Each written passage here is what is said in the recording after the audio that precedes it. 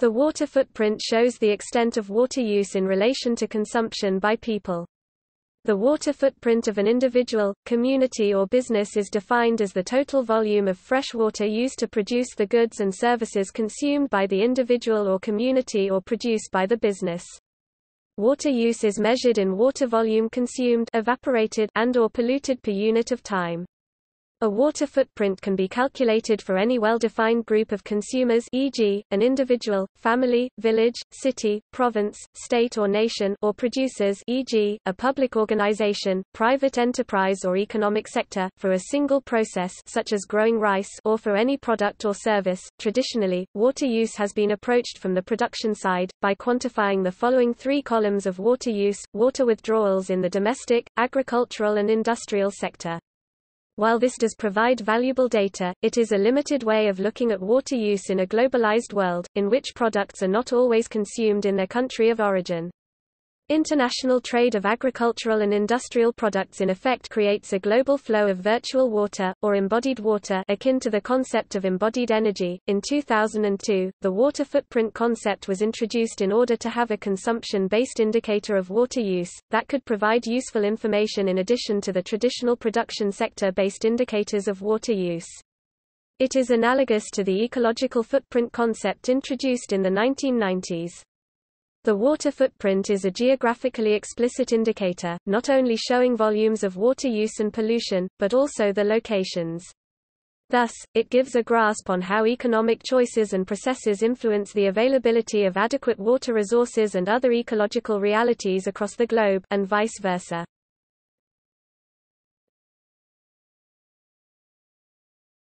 Topic: Water availability. Globally, about 4% of precipitation falling on land each year, about 117,000 cubic kilometers, 28,000 cu-mi, is used by rain-fed agriculture, and about half is subject to evaporation and transpiration in forests and other natural or quasi-natural landscapes. The remainder, which goes to groundwater replenishment and surface runoff, is sometimes called total actual renewable freshwater resources. Its magnitude was in 2012 estimated at 52,579 cubic kilometers, 12,614 cu-mi per year. It represents water that can be used either in stream or after withdrawal from surface and groundwater sources. Of this remainder, about 3,918 cubic kilometers, 940 cu-mi, were withdrawn in 2007, of which 2,722 cubic kilometers, 653 cu-mi, or 69%, were used by agriculture, and 734 cubic kilometers, 176 cu-mi, or 19%, by other industry. Most agricultural use of withdrawn water is for irrigation, which uses about 5.1% of total actual renewable freshwater resources. World water use has been growing rapidly in the last 100 years. See graph from New Scientist article.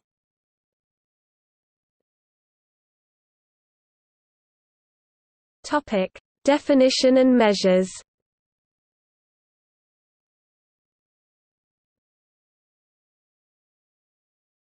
Topic: Blue water footprint. The blue water footprint is the volume of water that has been sourced from surface or groundwater resources, lakes, rivers, wetlands and aquifers, and has either evaporated, for example while irrigating crops, incorporated into a product, or taken from one body of water and returned to another, or returned at a different time. Irrigated agriculture, industry and domestic water use can each have a blue water footprint.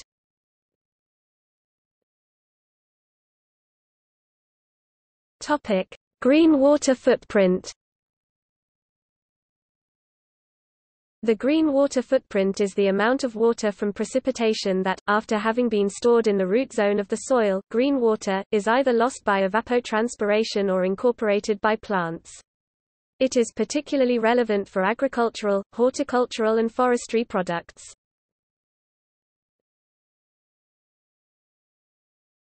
Topic: Gray water footprint.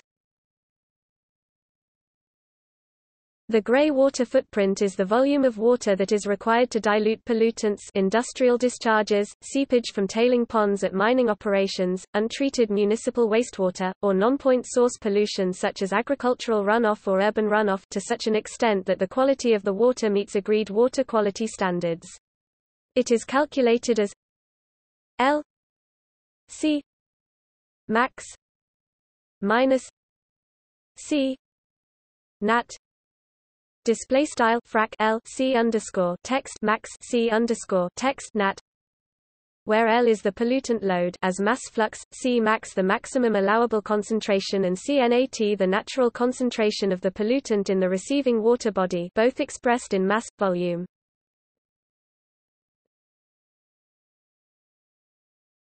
Topic: Calculation for different actors. The water footprint of a process is expressed as volumetric flow rate of water. That of a product is the whole footprint sum of processes in its complete supply chain divided by the number of product units.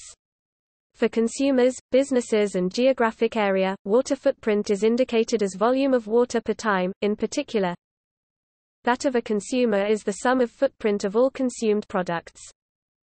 That of a community or a nation is the sum for all of its members' resp. inhabitants. That of a business is the footprint of all produced goods. That of a geographically delineated area is the footprint of all processes undertaken in this area.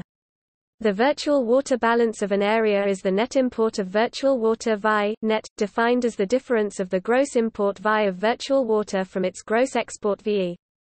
The water footprint of national consumption WFAREA, NAT, results from this as the sum of the water footprint of national area and its virtual water balance.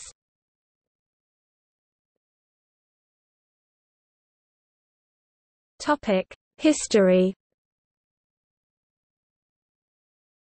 The concept of a water footprint was coined in 2002, by Arjen Hoekstra, professor in water management at the University of Twente, Netherlands, and co-founder and scientific director of the Water Footprint Network, whilst working at the UNESCO IHE Institute for Water Education, as a metric to measure the amount of water consumed and polluted to produce goods and services along their full supply chain. Water footprint is one of a family of ecological footprint indicators, which also includes carbon footprint and land footprint. The water footprint concept is further related to the idea of virtual water trade introduced in the early 1990s by Professor John Allen, 2008 Stockholm Water Prize laureate.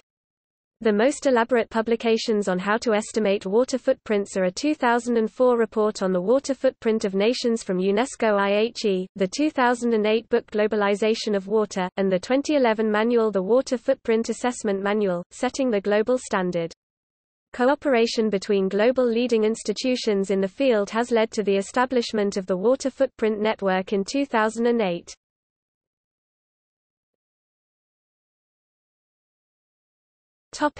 Water Footprint Network (WFN).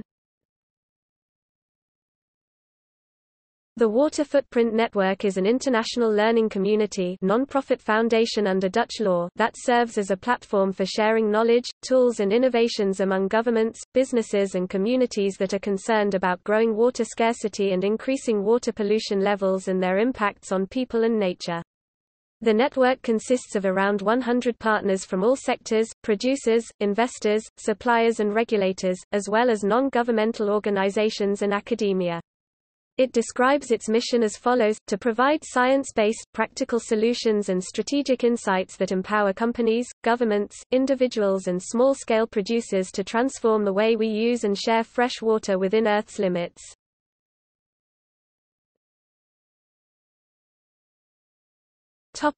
International standard. In February 2011, the Water Footprint Network, in a global collaborative effort of environmental organizations, companies, research institutions and the UN, launched the Global Water Footprint Standard. In July 2014, the International Organization for Standardization issued ISO 14046-2014, Environmental Management Water Footprint principles, requirements and guidelines, to provide practical guidance to practitioners from various backgrounds, such as large companies, public authorities, non-governmental organizations, academic and research groups as well as small and medium enterprises, for carrying out a water footprint assessment. The ISO standard is based on life cycle assessment (LCA) principles and can be applied for different sorts of assessment of products and companies.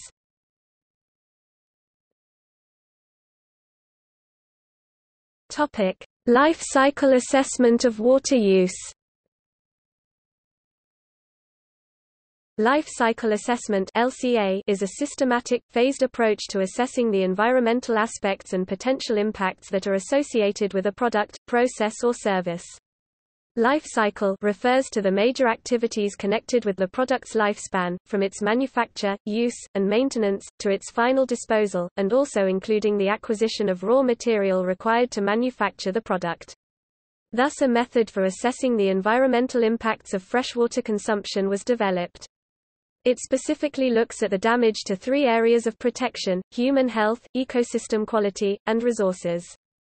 The consideration of water consumption is crucial where water-intensive products, for example agricultural goods, are concerned that need to therefore undergo a life cycle assessment. In addition, regional assessments are equally as necessary as the impact of water use depends on its location. In short, LCA is important as it identifies the impact of water use in certain products, consumers, companies, nations, etc., which can help reduce the amount of water used.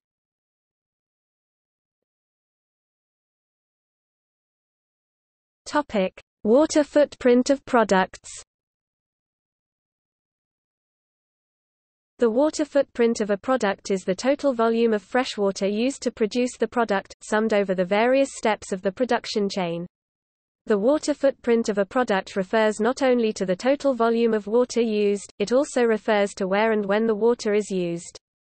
The Water Footprint Network maintains a global database on the water footprint of products, WaterStat. The water footprints involved in various diets vary greatly, and much of the variation tends to be associated with levels of meat consumption.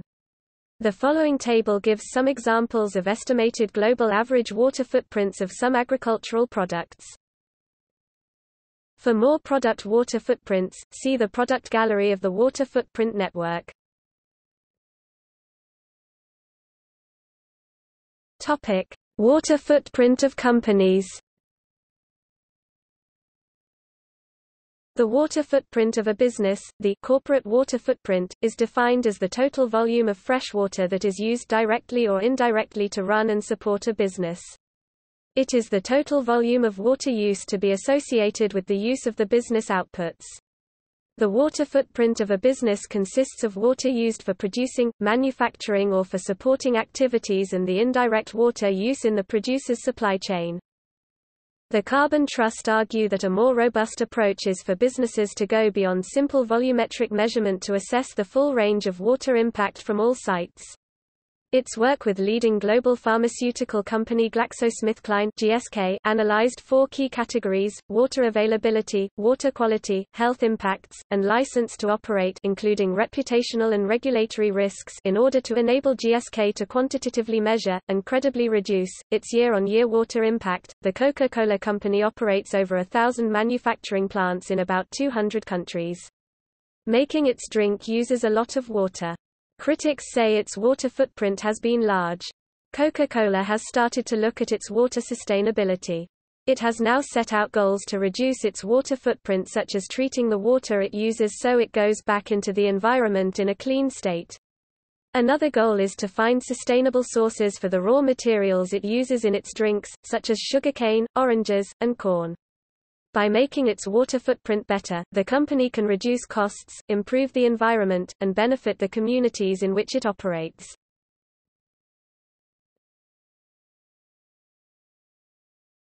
Topic: Water footprint of individual consumers. The water footprint of an individual refers to the sum of their direct and indirect freshwater use. The direct water use is the water used at home, while the indirect water use relates to the total volume of fresh water that is used to produce the goods and services consumed. The average global water footprint of an individual is 1,385 cubic meters per year. Residents of some example nations have water footprints as shown in the table. Topic: Water footprint of nations.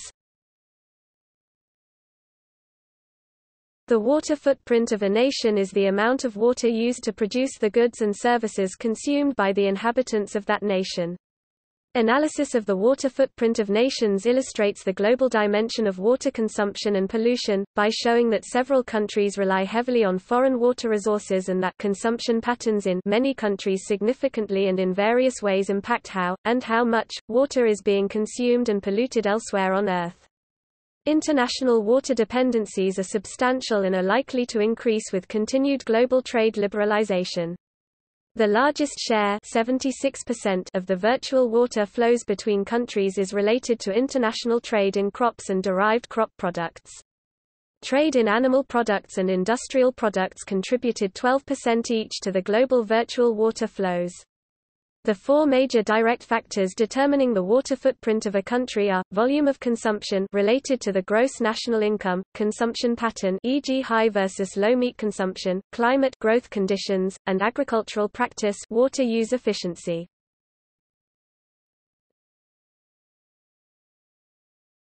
Topic: Production or consumption.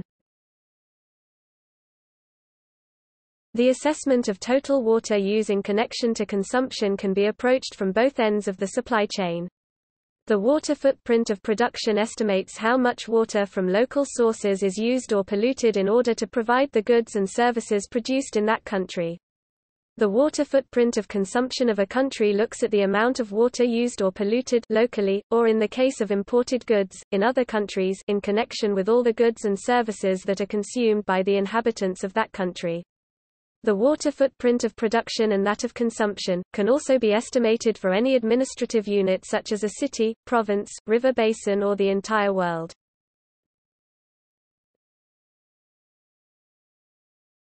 Topic: Absolute or per capita.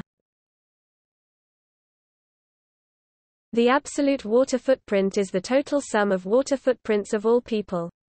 A country's per capita water footprint, that nation's water footprint divided by its number of inhabitants, can be used to compare its water footprint with those of other nations. The global water footprint in the period 1996 to 2005 was 9.087 cubic gigameters per year, billion cubic meters per year, or 9.087.000.000.000 liters per year, of which 74% was in green, 11% blue, 15% gray.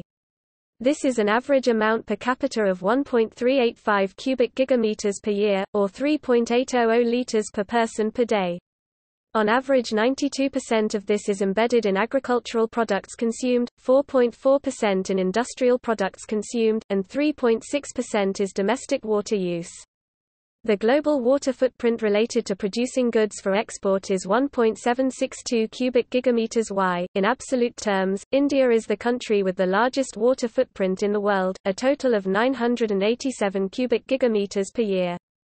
In relative terms, i.e. taking population size into account, the people of the USA have the largest water footprint, with 2,480 cubic meters per year per capita, followed by the people in South European countries such as Greece, Italy and Spain, 2,300 to 2,400 cubic meters per year per capita. High water footprints can also be found in Malaysia and Thailand. In contrast, the Chinese people have a relatively low per capita water footprint with an average of 700 cubic meters per year. These numbers are also from the period 1996 to 2005.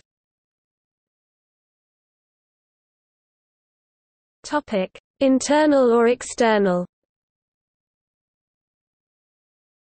The internal water footprint is the amount of water used from domestic water resources. The external water footprint is the amount of water used in other countries to produce goods and services imported and consumed by the inhabitants of the country. When assessing the water footprint of a nation, it is crucial to take into account the international flows of virtual water, also called embodied water, i.e. the water used or polluted in connection to all agricultural and industrial commodities leaving and entering the country. when taking the use of domestic water resources as a starting point for calculating a nation's water footprint, one should subtract the virtual water flows that leave the country and add the virtual water flows that enter the country. The external part of a nation's water footprint varies strongly from country to country. Some African nations, such as Sudan, Mali, Nigeria, Ethiopia, Malawi and Chad have hardly any external water footprint, simply because they have little import. Some European countries on the other hand, e.g. Italy, Germany, the UK and the Netherlands have external water footprints that constitute 50 to 80% of their total water footprint. The agricultural products that on average contribute most to the external water footprints of nations are, bovine meat, soybean, wheat, cocoa, rice, cotton and maize.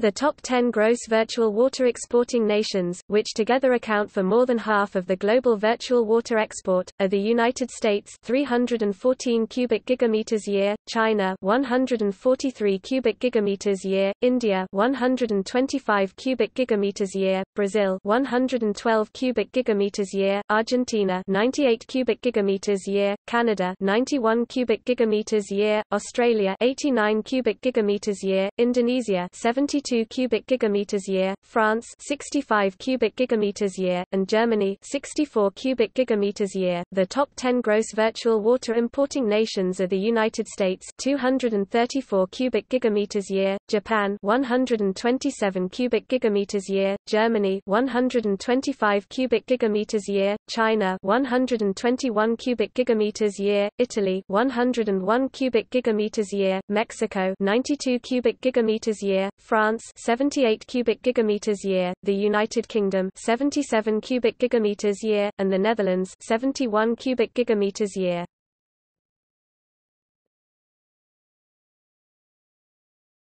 Topic: Europe.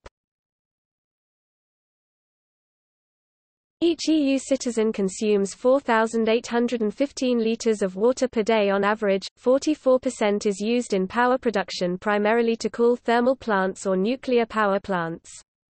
Energy production annual water consumption in the EU 27 in 2011 was, in billion m3, for gas 0.53, coal 1.54 and nuclear 2.44. Wind energy avoided the use of 387 million cubic meters Minnesota m3 of water in 2012, avoiding a cost of €743 million.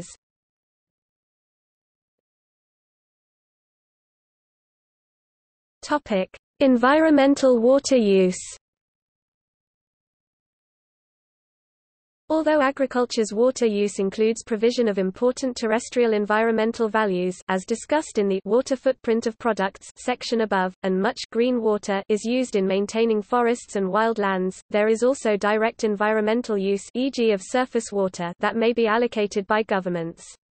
For example, in California, where water use issues are sometimes severe because of drought, about 48% of dedicated water use in an average water year is for the environment, somewhat more than for agriculture. Such environmental water use is for keeping streams flowing, maintaining aquatic and riparian habitats, keeping wetlands wet, etc.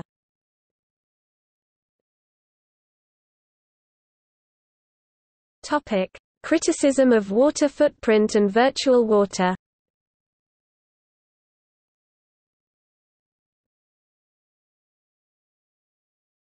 Topic: Insufficient consideration of consequences of proposed water-saving policies to farm households. According to Dennis Wichelms of the International Water Management Institute, although one goal of virtual water analysis is to describe opportunities for improving water security, there is almost no mention of the potential impacts of the prescriptions arising from that analysis on farm households in industrialized or developing countries. It is essential to consider more carefully the inherent flaws in the virtual water and water footprint perspectives, particularly when seeking guidance regarding policy decisions.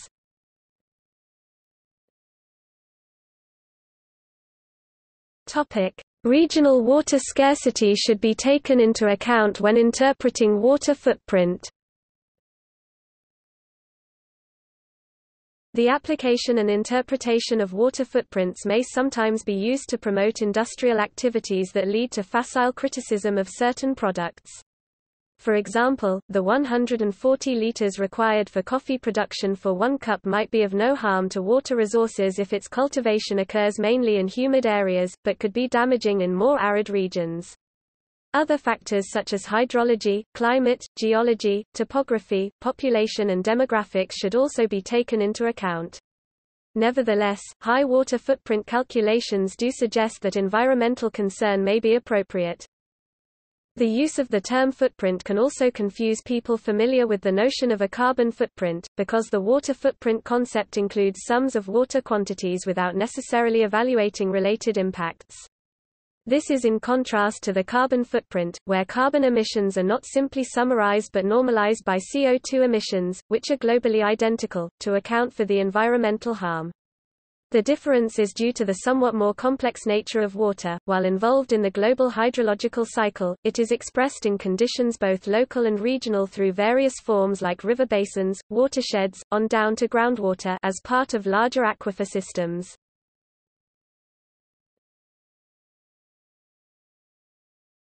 Topic: Sustainable water use.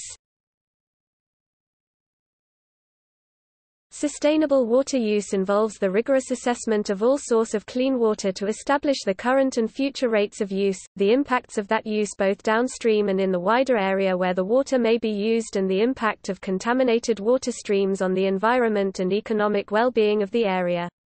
It also involves the implementation of social policies such as water pricing in order to manage water demand. In some localities, water may also have spiritual relevance, and the use of such water may need to take account of such interests. For example, the Maori believe that water is the source and foundation of all life and have many spiritual associations with water and places associated with water. On a national and global scale, water sustainability requires strategic and long-term planning to ensure appropriate sources of clean water are identified and the environmental and economic impact of such choices are understood and accepted. The reuse and reclamation of water is also part of sustainability, including downstream impacts on both surface waters and groundwaters.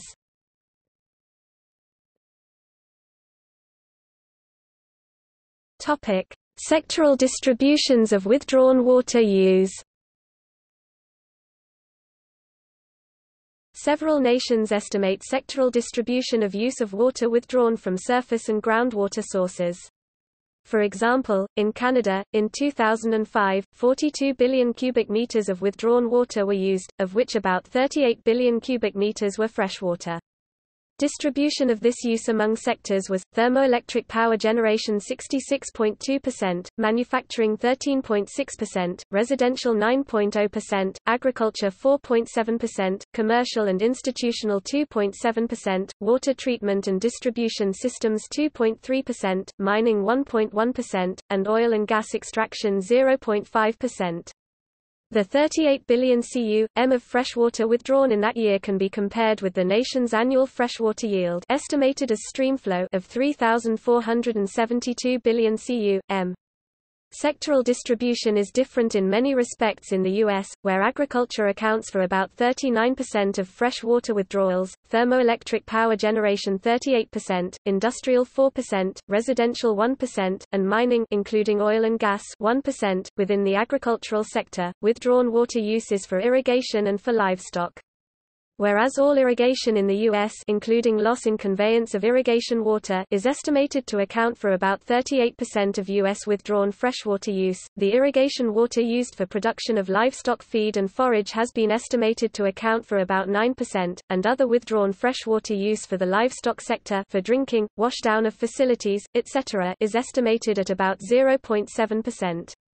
Because agriculture is a major user of withdrawn water, changes in the magnitude and efficiency of its water use are important.